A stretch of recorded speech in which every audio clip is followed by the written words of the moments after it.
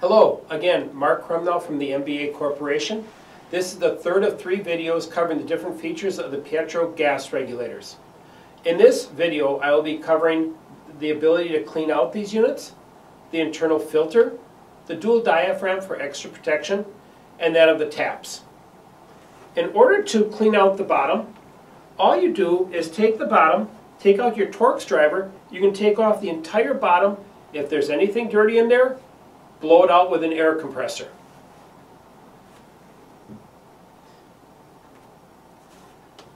The internal filter. On the inlet side, again, if anything's dirty on here after removing all the Torx, just take it to the air compressor, clean it out, slide it right back in, you're ready to go. The dual diaphragm. Using either the external vent limiter or the outside venting, the dual diaphragm gives you the extra protection. The first diaphragm, if any time ever ruptures, you have a second diaphragm with a little pinhole leak in it, which will allow the pressure to bleed off at a very safe rate. Remember, in Wisconsin, anything of our external vent limiter can be vented inside the building without having to vent it external. The taps on the unit. On all of our standard units, there's taps, but they are not drilled out.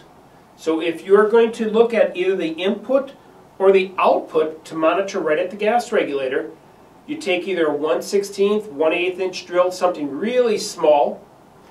Again, take off the bottom, make sure that there's no debris in there, and then do your readings. Once you're done, take a 1/8 inch NPT plug and plug them up. On the high capacity models, where you see the inlet, the outlet, and even the control port, inlet, outlet, and control port, they are already tapped and are plugged. So all you have to do if you need to, just open them up and away you go. If you are going to use a control port, meaning if you want to control way down there but your appliance is way down there and your regulator's here, the little tube that senses a control in the unit, just take some silicone, fill up that tube, and then you're going to be able to monitor from your control port down the way. The one additional item I wanted to talk to you about are the taps. On all the high capacity models, there is an input that has already been tapped and plugged, the output that has been tapped and plugged, and a control port.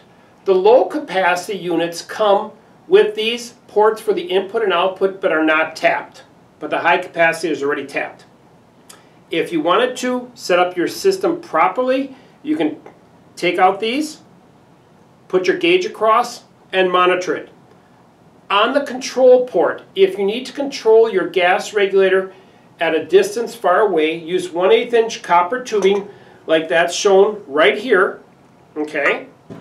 Go into the control port, then on the output, take a little bit of silicone, put it right on that pitot tube right there, and now you're going to be able to control from that tap. Remember, just use like a 1/16 inch tap, and you're ready to go. Thank you.